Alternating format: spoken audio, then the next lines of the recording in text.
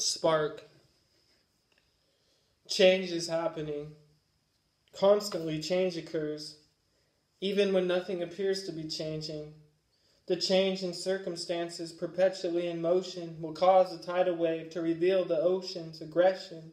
Eventually, the change will become apparent on the physical level. The unveiling of the inner self will manifest in an outward expression, with time revealing the here and now. The tidal wave, ripping through space, bursting from the seam, causing the contents of a formless box upheaval to expel and ignite in the eyes of the observer startling and surprising grace unheard of, like a first spark kindling the idea of the possibility of flames in the heart of man.